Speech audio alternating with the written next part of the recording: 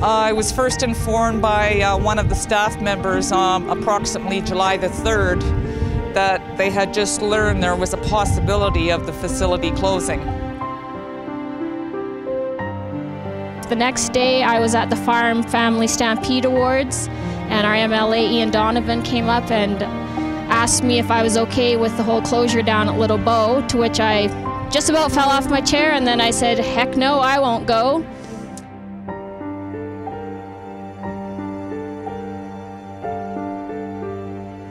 And it wasn't until the following week, that I got a phone call from Alberta Health informing me that the place was closing.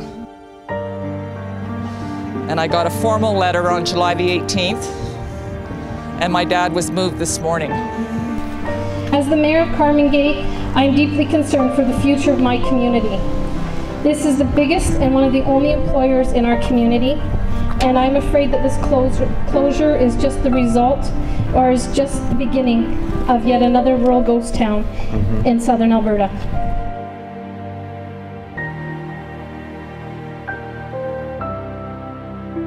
The care my dad's received at Little Bow is just second to none. It's absolutely exceptional. He's had not just nursing care and regular everyday stuff, but he has love, care, compassion. The staff and the volunteers really do care for each and every person over there, and I also volunteer, so at the same token, I'm also very fond of the people there as well. And this whole thing, nobody's thinking about the effects that it's going to take.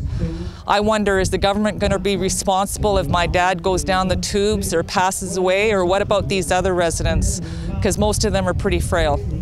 My grandma was moved in 7.5 months ago. It was a very quick, last-minute transition because their dementia had got worse. And the staff there, they understand how hard it is for dementia and Alzheimer's patients to adapt. And they're people that she knew all her life. I guess that makes a big difference. She reconnected with ones that she never knew, were even still around. And they took her under the wing, and when she cried, they held her. They called her pet nickname. They call her Aggie. They give her cookies and they give her treats and tuck her in at night. There was a lot of tears the first few months. She kept wondering what she did wrong to have to move, and she kept asking us if we could take her home again. So it was probably was harder in retrospect on the family than it really was on her, because she went, the dementia means you don't remember it all. And now that we've got to the place where she's happy, I just can't imagine in her 99th year expecting her to pull up and move again and go through it all one more time. It just scares the heck out of me, because I think that might kill her. Well, my dad's 81 and he has dementia and other health problems. We immigrated here in 1959 from Denmark. And we're his only family, aside from some grandchildren and great-grandchildren.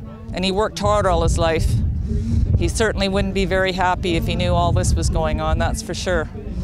And being told if you don't take a home and stuff, they can be shipped back to me. What can I do?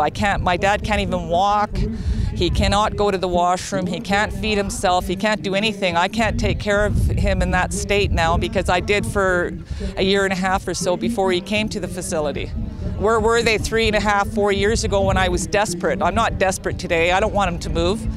They just pulled the carpet out and were all sneaky and didn't even think that I deserve a reason why. And it's not because of the building. That's just a load of BS.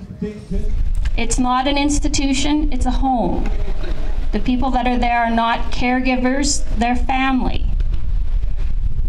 And for Minister Horn and Alberta Health Services to take a look at a building that was, yes, built in 1958, but upgraded in 88 and 89 with a new addition in the 90s.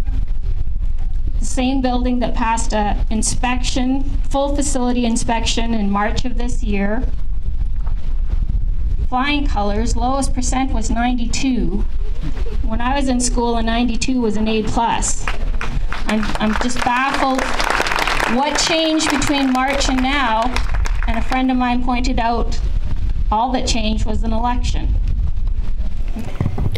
All my adult life, I've been a strong supporter of the PC government.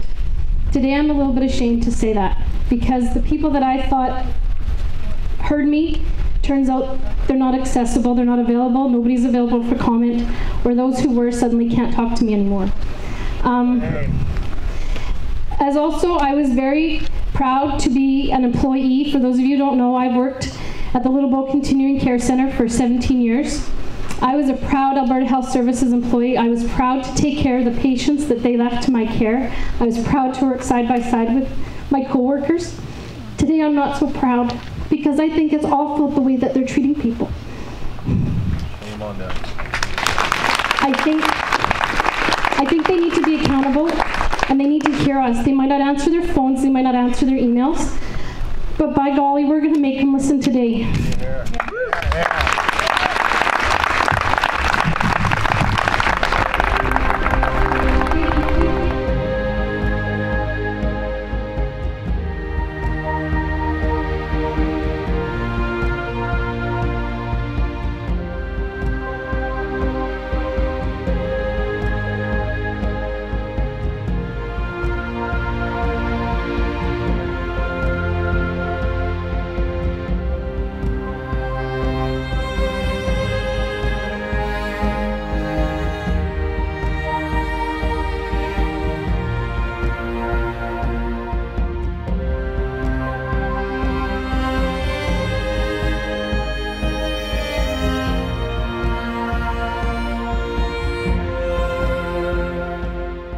I think that actually everybody in Alberta should really look at this as a wake-up call. If it happens here, it can happen anywhere. We don't know if and when our loved ones is ever going to need long-term care. And believe me when I say it, if they do, this is the care you want. You don't want them being shoved in a corner, just being a number, like a nobody. They're people.